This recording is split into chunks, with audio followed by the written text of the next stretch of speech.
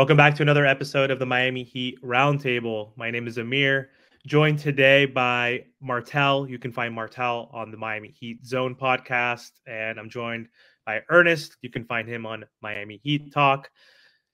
Before we get into the video, I just want to thank everybody for subscribing to our channels and following us. But for those folks that are not subscribed to our channels, subscribe to our channels. We're getting some good feedback that you guys enjoy these roundtable episodes. We really enjoy connecting and networking and getting together. So if you can, subscribe to all our channels. Trent's not available today, so don't forget about Trent. We'll link his channel in the description as well. So that's Miami Heat Network. But anyway, so we wanted to hop on real quick, and it's All-Star break, so the Miami Heat don't play for another week. We have some guys that are going to be participating in the All-Star weekend, which is good. We got Jaime Jaquez in the Rising Stars game and the dunk contest, and then we have Bam in the All-Star game on Sunday. So we want to talk about just the current status of the Miami Heat. So 2 big wins back-to-back on the road to finish before the break, which is huge. They're 30-25 now, 7th seed, half a game behind the Pacers. And luckily, the Sixers and the Knicks are kind of free-falling. They're dealing with some injuries too right now. So we might be able to catch up to those teams as well, which is huge. So let's start off with you, Martel. What are your thoughts just so far? It's not the midway. They used to do this at All-Star break. It used to be at the 42 mark, but now we're at 55 games. So we have 27 left. But how do you grade this Miami Heat team so far and how they've performed so far this year? Well, it's really hard to grade the team only because, we're always injured. And as soon as we get back healthy, we're probably healthy for like a few games and then boom, back to more injuries. My biggest thing about this Miami Heat team, and this playoffs is really going to tell that, is can Jimmy, Bam, and Tyler play together? Can they all function with each other in the playoffs? And especially Tyler here. Like, I really want to see how he looks, after All-Star break. Now, the other big question is also, too, is that when everybody gets back, what are some of the starting lineups going to look like? I know that Jovic, he's been playing phenomenal. Well, not phenomenal, but he has that potential to at least help Bam Adebayo with that 4 position. And same thing with Duncan Robinson. He's been playing great. And, for him to go back to the bench, I think that's a hard pill for him to swallow.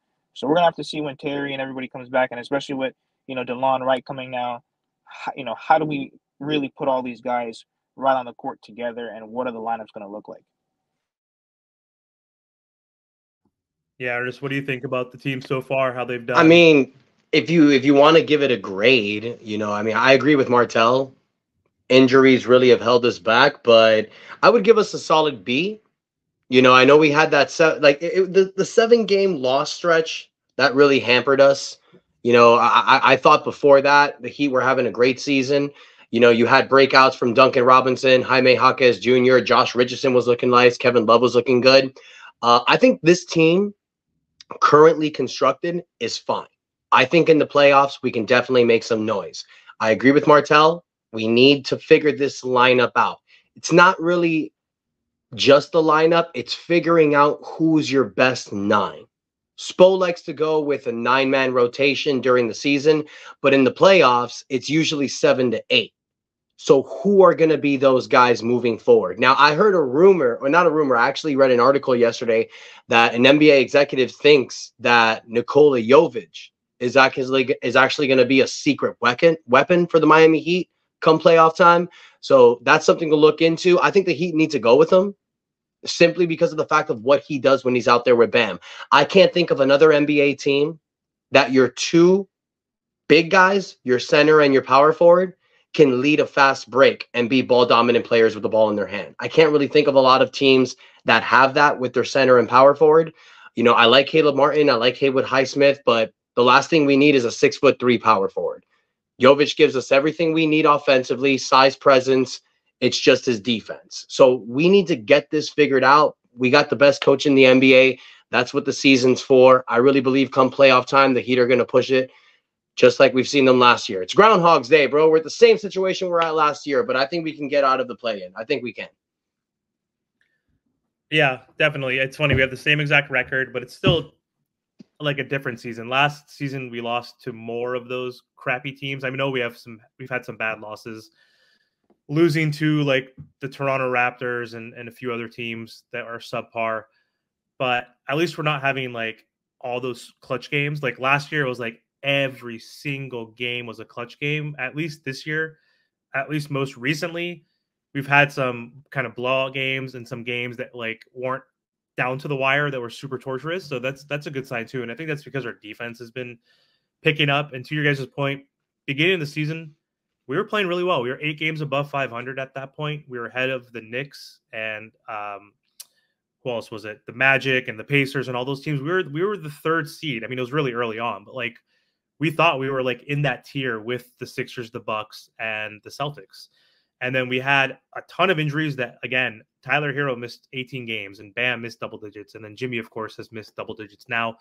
And we've been able to hang on, which is surprising. You know, we've been up and down, and that's Miami Heat basketball since this Jimmy Butler build. Like, it's just dealing with injuries for the most part, but we don't use that as an excuse. So team's getting better defensively, which is great. I remember talking to you guys a month ago, and the Heat's defensive rating was like 14 or so. And I was like, in order for this team to succeed, we need to be a top 10 defense again. And right now, our defensive rating is 8.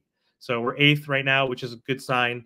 And Bam is playing better, obviously, defensively, Caleb Martin. And then, of course, the guys that usually get hunted, like a Jovic, who's been playing lately, and Duncan and Tyler have been playing better too. So the big issue, though, is always the offense. Offensive rating's 22. So we need to figure stuff out. Terry Rozier's hurt. He's out. Hasn't looked good with Tyler Hero and just has been shooting poorly. So I think moving forward, we are going to be a threat. And I think the only team we're all probably worried about realistically in the East is the Boston Celtics, right? And we had a great game against them a week ago or so, even though we lost by 4 points, but we were shorthanded. So do you guys feel like the Bucks, Sixers, and Knicks are not threats at all? And then this is kind of lining up to your point, Ernest, how every season comes, like people forget about us. They don't talk about us. They don't report us. And then when it comes to playoff time, no one wants to play us. This happens every year. It happens every year. And I'm not shocked. I'm not surprised. I'm not fazed by it. The great thing about this team is that seeding doesn't matter. And I remember the beginning of this year, when the Heat were 4th, I'm thinking, all right, get this. Get top 4. Show your presence of the season. It doesn't matter. When it comes playoff times, it's just like you said, ain't no team want to see the smoke for 7 games. We're the hardest team in the East to beat. Boston is right there with us. When they got that unicorn, at first when they made the trade for Marcus Smart, I'm thinking terrible trade. Then they got Drew Holiday, and then you see Porzingis out there with them. They're a real threat. That size issue is a real big deal. But I'm fully confident in this roster in a 7-game series. Now, 2 things, which is very important. 1, health. We know this. It's our issue every single year. I've called this the LeBron curse on my channel. Since 2014, since LeBron has left Miami, every year we are knocked with this injury bug. Call it bad luck, call it a curse, call it just in our heads, but it's the truth. So the Heat need to be healthy. But secondly, man, you got to get an optimal lineup out there. Now, I know you mentioned with Terry Rozier hasn't been playing that great with Hero. That wasn't really the case the last 3 games before he got injured. They were actually getting better acclimated. Terry Rozier was actually finding his place in the office. That's why this injury sucked, man, because he was really getting acclimated. What I feel, what should happen when Rozier comes back, we've all said this, but I think the optimal lineup is to continue to have Duncan Robinson out there. When Duncan comes off the bench, he's not playing with Jimmy and Bam. Duncan gets his optimal usage when he's out there with Jimmy and Bam because he doesn't need to play with the ball in his hand. He spaces the floor. He allows Jimmy and Bam to create on their own. He doesn't allow the double team to come. When he's out, when he's out there, either if it's with Rozier or Tyler, it's a different offense. But when you have Tyler Hero and Rozier out there, it's 2 Tylers basically. And Tyler's even mentioned he's become more of a shooter in his game to help the offense. I've noticed that. I've given Tyler credit, but Duncan is the more optimal player to have out there. Either Duncan, Jaime, or Caleb Martin starting at that shooting guard position, because that gives us a different offense and it gives us a better defensive presence. Not with Robinson, obviously, but I think the offense flows better. I don't know what Martel thinks.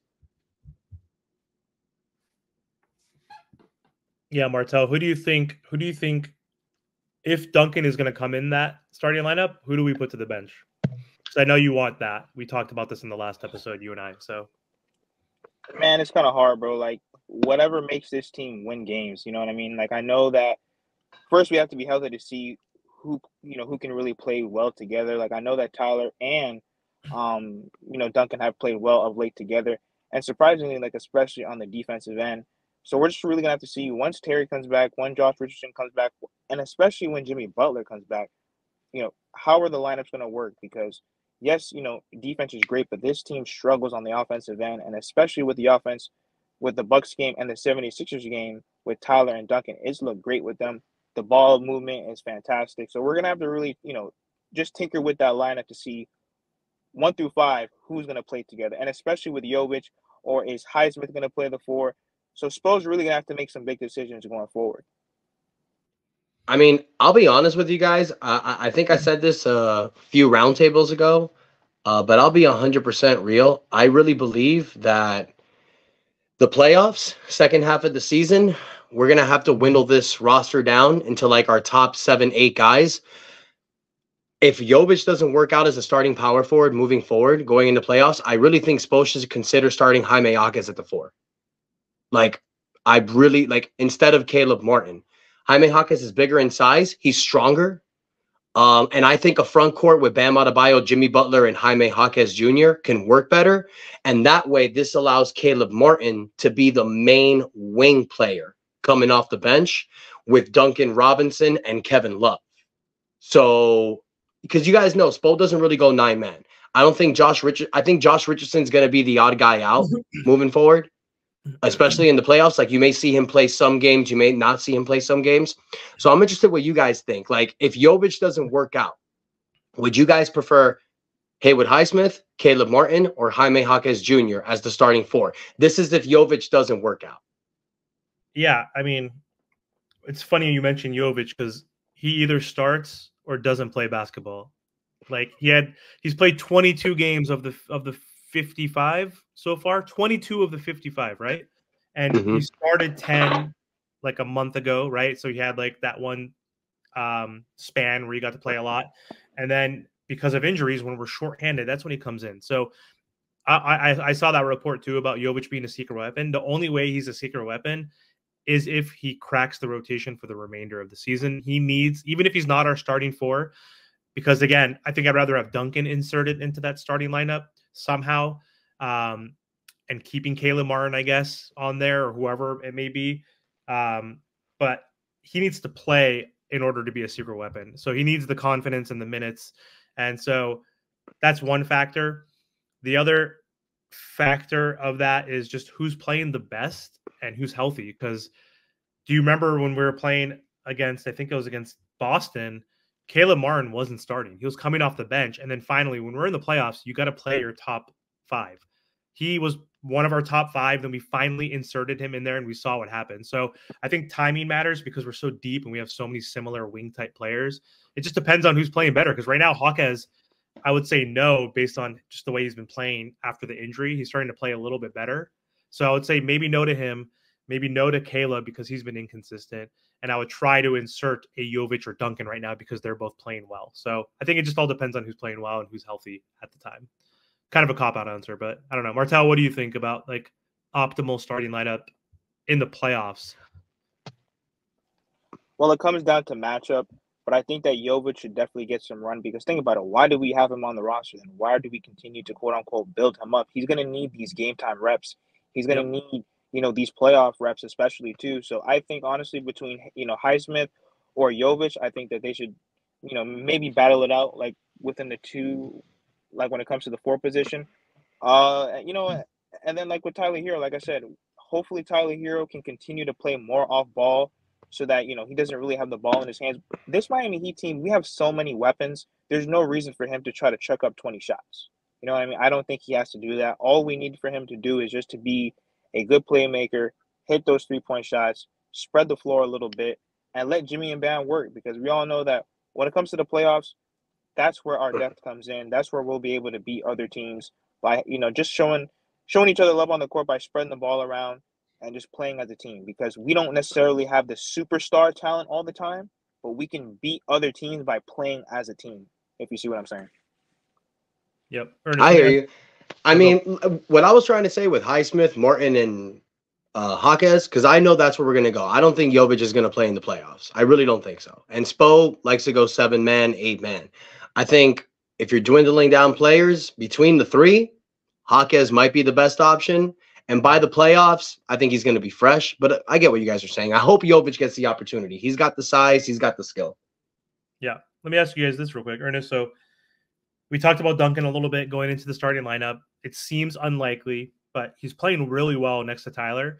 And Tyler and Duncan are both really good pick and roll players with Bam Adebayo. So if it was the Sixers game in the first 2 minutes of the game, Duncan had 2 alley-oops off pick and roll to Bam, which is huge, getting Bam easy baskets. He's been taking that mid-range all day and has been inconsistent, right? So we need to get Bam some easy opportunities, and Duncan provides that. And we saw that Duncan and Tyler were like setting each other up as well, playing well off each other. The issue is hunting and defense, all that stuff, but who gives a shit at this point? Like, we need to score more. That's the biggest issue. So I don't know if it's plausible that he's going to play, because we obviously know Tyler's not going to go on the bench. It doesn't seem like Terry would be the odd man out in theory, that Spo could ask, would you come off the bench, be our sixth man? That seems unlikely too. So in theory, could you imagine or see a lineup of Terry, Tyler, Duncan, and then Jimmy has to move to the 4 and then Bam? What are your thoughts on that lineup? Because we're going back to the Duncan piece. You saw his stats. We're 15-5 with him starting. We're 14-1 if he scores 20 plus points. Like, the numbers aren't lying right now. So just what are your thoughts on that lineup? Would that make sense, or do you think defensively would be limited? I mean, yeah, it would limit us defensively. That would be one hamper, And secondly, I don't think, Jimmy said it before, he's not a 4. Jimmy likes playing the 3. Jimmy likes having another wing with him so they can switch off. I honestly don't think it'll work. I mean, that's awesome for 2K. That's an awesome lineup for 2K. But I don't think it'll work NBA-wise simply because of the defensive liability. I think the optimal lineup, if you ask me, for the playoffs, Bam, Jaquez, Jimmy, Duncan, and Tyler, just to have size. So all of your 5 players starting are 6'5" and taller. You have Terry Rozier as the 6th man with Caleb Martin and Kevin Love. That's your 8-man rotation. You can sprinkle some Jovic and Josh Richardson when you need them. They can give you nice little spurts, 5 to 8 minutes when you need them, especially Josh for his defense. But that's where I feel Spo's going to go. I really believe that Jaquez may get the nod for the starting power forward if he continues to get better the second half of the year. Yep. I don't think Spo's going to change the rotation when everybody's healthy. I think it's going to be Terry, Tyler, insert a Caleb or Jaquez or Haywood, one of those 3, right, that you mentioned, regular season. Yeah. And then we're going to have Jimmy and Bam. So he's got a tinker. He has a lot of toys he can play with, which is good. So that's a good thing. We'll be healthy, hopefully, after. He got a new toy. He has a new toy. Perfect segue. Thank you. So Miami Heat buyout market. It seemed like we weren't going to sign anybody. Like, everybody that was associated to the Miami or linked to the Heat signed with other players. Thad Young, Suns, Gallinari, Bucks. But we finally got some breaking news today, which I didn't expect during All-Star weekend. So the Miami Heat is going to sign Delon Wright from the Washington Wizards when he clears waivers. So, Martel, what are your thoughts on him? He's not a point guard. Truly, he's more of a combo guard, but he's a 6'5" point guard, shooting guard. Just what are your thoughts on him and his impact in cracking our rotation? Yeah, so it's like what you said. He's a 6'5" guard, which is good. Especially with Terry and Josh out, we're definitely going to need a good defender that's going to be next to Tyler Hero. So that will help take some of the pressure off of, Tyler Hero defensively. So I'm hoping that, he can come in and make a very good impact. He's the type of guard that Spo does like to play. His brother used to play for the Miami Heat, so they do have that Miami Heat connection. He is also a fan of D-Wade, which, pretty much all the people that we get, they all love D-Wade. So, I'm hoping that once everybody gets back, he can also still have a spot within the rotation. But I think he should be good, a decent 3-point shooter. He's quick. He's athletic. That's the type of stuff that the Miami Heat need on their roster. To add to that, I will say this. When I saw that signing, I mean, it was cool. I did a little short about it.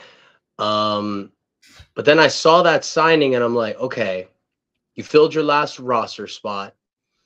I know we can cut Orlando Robinson or Drew Smith to pick up another buyout if we wanted to, but when I saw that signing, I'm like, is Josh Richardson and Terry Rozier's injury worse than what we think, because we don't. I mean, he's fine. You know what he brings is definitely someone you can use. You know the Miami Heat, how much we love wing defenders. I know he's a combo guard. We don't have a backup point guard, so this was something that Heat fans have been clamoring for: size or a backup point guard that can shoot threes and can defend. We got that. So I think that's cool. I think it'll help out in case Josh or Terry get injured again, but it doesn't address the problem we have, but there's nobody available to fix that problem. Like, who are you going to pick up? Robin Lopez? No. For what? To sit in the end of the bench and do nothing? Nah. Delon Wright, he can play, and then this gives an opportunity that if Jimmy wants to take a few more games off down the stretch to, get ready for the playoffs, even though I don't condone that, but it gives us another wing player to play out there. But Jesus Christ, Eric Spoelstra probably fucking put the Delon Wright in the starting power forward or some shit like that. Yeah, it was a need that was addressed. It wasn't the ultimate need that us Heat fans have been complaining about, because Thomas Bryant is unplayable, and it's just defense. Like, he's shown like spurts like in his career with the Wizards and Lakers that like he can score, but he's just like pretty one-dimensional, doesn't have the best hands, and just defensively, he gets benched on every team that he's been on for a reason. So people in the comments just complain, why is Thomas Bryant not playing? Why is Orlando not playing? I went to Fresno State. I rep Orlando, right? But like, he's young and raw still, and he was undrafted, and like, he's clumsy to a certain degree. Like, he's inconsistent because he's nervous. He doesn't like, the psychology of it too is a part of it, that he's not getting playing time. And you could see when he's playing in garbage time against the Bucks, like, that was horrible when he came in and Alondas came in and Swider came in, like, and then the Bucks put in Thanasis, which is like the best fucking white flag you could see. Like, game over. Thanasis is in a game. It's like the best thing you could see as a Heat fan.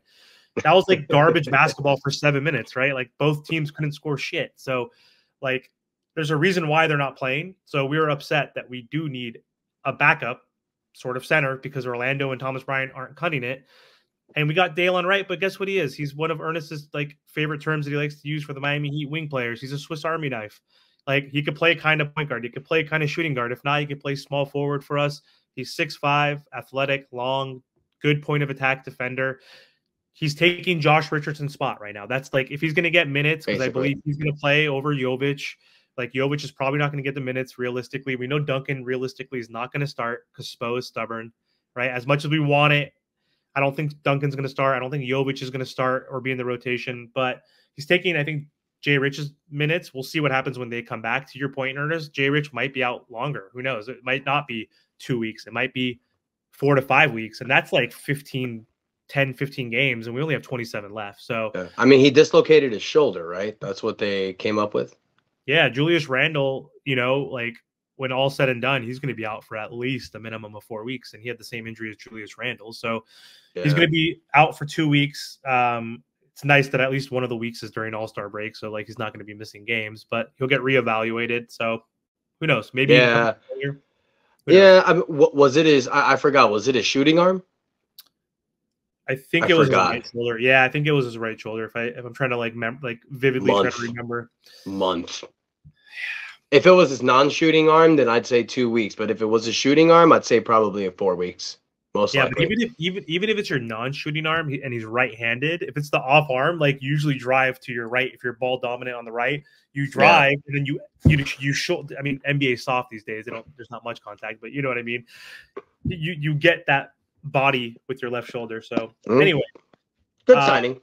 Before we end the episode, just want to talk about the outlook of the Miami Heat after All-Star break. So again, 27 games left, half a game from the Pacers, Knicks, Sixers, free falling. I think Knicks will pick up because they're going to get OG back and then Randall back. So 2 big players missing. But what are your predictions for the rest of the season, guys? So we're trying to avoid the play-in like the plague. Like, we don't need extra mileage on Jimmy Butler, right? We need him to be healthy and rested. So we don't want the 8th seed. That would be so detrimental if we somehow lose the play-in like we did last year as a 7th seed and had to become the 8th seed and play the Celtics the first round. We need to avoid that by all costs. So how do the Heat avoid that moving forward? And what's your prediction on where we're going to finish at the end of the season? What seed do you think will be? You want to Bro, hop this in, all Marcel? bro, this all starts with Jimmy, Bam, and Tyler. Now, especially Jimmy, because think about it, he's gonna probably have what, maybe almost a month off of basketball. So once he returns, it's go time. Because think about it, he's not gonna play maybe the last 3 games. So then that means he's gonna get even more rest closer to the end of the season. It's time for Jimmy Butler to lead this team. This team, Tyler and Bam are great, but they cannot carry night in and night out versus these other, good teams in the NBA. All these teams across the NBA right now, they're going to try to finish strong to make sure that they're in the right seeding. I'm hoping that the Miami Heat can at least get the 5th spot or the 6th spot, because the 6th spot, that's out of the plan, right? Yep, 7 and 8 are playing So teams. at least the 6th or the 5th. Like I said, it's time for Jimmy Butler to start hooping. It's time for him to lead this team. They feed off of all of his energy, and we go as far as Jimmy Butler takes us. Now, of course, Tyler and Bam are going to have to do their thing, which they have been like the past 2 games. But especially when everybody gets healthy, everything starts and ends with Jimmy Butler. What's your prediction? Where do you think they'll end up end of the season? Probably 6th or the 5th. Probably Ernest? the 6th or the 5th. Yeah, I mean, I'm looking at their schedule. Their next 10 games, they have 5 really tough matchups, but then 5 very winnable games. The tough matchups are the Pelicans, the Kings, the Nuggets, the Thunder, and the Mavericks. So you got some. You got you got the Nuggets again too. So you got some very tough matchups. I think, to Martel's point, with this All-Star break and with Jimmy Butler taking time off, I think when he comes back, it's going to be go time. Terry Rozier is going to come back. March is always Miami Heat's best month. We always turn it on. This happened last year, but we did get a little held back with injury as well. But this year, if we stay healthy, I think the Heat will make a run. I think they will get out of the play-in situation. I don't think you want to go through that again. Even though if we do go through that, I'm still confident. But I think I agree with Martel. I think 6th or 5th. I would love the 6th seed, because I've been saying this all year long. Give me Boston again in the conference finals. And how do you get Boston? You need to play either seed 2 or seed 3. So I want 6. So that way we don't have to play in the play-in. And then we'll take on Milwaukee or one of these teams in the first round. I know that he can beat any of these teams. Give me Boston round 3 Eastern Conference Finals, 3 years straight. That's what I want. I like that too. I think 6th. I'm going to predict we're going to be 6th. And I'm hoping we play the Knicks over. I hope the Bucks don't fall to 3. I mean, that's still a pretty tough out. I think we could beat the Bucks, but I mean, Giannis is still a top 3, 4 NBA player. So that's tough. You don't think so? You don't think he's top 4? Oh, no, he is. But here's the problem with Giannis. Whenever he sees a Miami Heat jersey, the bitch comes out of him. So, yeah, I'll still take Milwaukee on round 1. I don't care. I'll take any of them. Milwaukee, New York, Cleveland. I don't care. I want all the smoke. Just save Boston for the conference finals. That's what I want. Agree. But I would still prefer the Bucks be 2nd, and we could play either the Knicks or the Sixers as the 3rd seed. I mean, assuming the Sixers can sustain not having Joel Embiid, which I don't think they can necessarily. But to your point, I agree. 6th seed sounds good. And even if we do play the Bucks, if they fall to the 3rd seed, I want all that smoke. The only time they swept us was when they went 4-0 against us in 2021, shortest offseason in NBA history for a team, right? Because of the bubble. And the Bucks had a long offseason. Yes. And also Bryn Forbes got arrested, if you saw on Twitter. So there's no more Bryn Forbes, who was the Miami Heat killer, right? Bryn Forbes killed us in that series. So I'll take on the Bucks. But yeah, I think 6th seed is what I predict as well. Excited. We need playoff Jimmy during the regular season now. No more load managing in games, no more load managing in general. Right now, obviously, he has a very valid and good excuse for why he's missing some games. But if we can hold off while he's been out, that's good, because he's getting some rest, which is a good thing, right? Like arrested Jimmy Butler, who has more to lift in his legs and his jump shot, like, is a good thing. So we need him to step up. The big 3 need to step up. And the fact that the Heat won those last 2 games against the Bucks and the Sixers, I don't think people understand how great that was, because your confidence got shot up. You won those games without Jimmy, Rozier, and Richardson. So now you're going to come with the second half of the year with these guys. I think we're going to see I predict the Heat are going to have the best record in March. I'm predicting that right now. I think the Heat will have the best record in March. I may be wrong. Good Lord. But I have a strong feeling about Miami in March. I really do. And I'm liking the matchup. I'm liking the matchups that we have later on in the season in March and going into April. I think the Heat are going to do some damage March and April. Yep, March. We have some good, easy games against the Pistons and the Wizards and teams like that. So we better dominate. So let's see if we got to think of a nickname for Nostradamus over here, because Ernest to Dramus doesn't really flow well. So we got to figure out. We got to figure out if Ernest is correct or not. We'll see after March. But anyway, I hope so, man. Yeah, trying to be confident. Hey, it looked bleak for a little bit, but this is what Miami does to you, baby. They're up and down. They're torturous, right? One of the most torturous teams to follow, man. Just stressful. There's no sweet without the sour, right? So that's what we love about the Miami Heat. But anyway, thank you so much, guys. Hope you guys enjoy All-Star break. Hopefully our boy Jaime wins the dunk contest, because I'm more excited about the dunk contest and skills challenge and 3-point crap versus the game. The game has always been kind of boring. I mean, I'm not a kid anymore. When I was like in high school and younger, like, you know, All-Star weekend was like the shit. You know, I still enjoy it, but I enjoy the challenges more. So hopefully our boy Jaime can come up with a victory today, actually, as well. He's playing in a game as well. So just don't get hurt. That's all I care. Just don't get hurt. That's all I care about. I don't care if he wins. I don't care if he loses. I don't care. Just don't get hurt. That's it. Bam, Jaime, just don't get hurt, please. Well, the good thing about Bam is that he's not like an all-star type of guy. You know what I mean? Like whenever he's been an all-star, like he doesn't get that many minutes because he's not like a Devin Booker, KD, Steph, and all those guys who try to show out and do all that type of stuff. So yeah, knock on wood. I mean, at least we could be cursed with Miami Heat injuries, but luckily we haven't had injuries in the All-Star game, right? True that. That's just true that. True that. Well, people, look, don't forget, like, subscribe. Team to be Miami Heat, Miami Heat Talk, Miami Heat Zone podcast. Even though we dropped out, hope Martel's okay. And don't forget, we also have Miami Heat Network with Trent, guys. Appreciate your love and support. Until next time, that's enough said.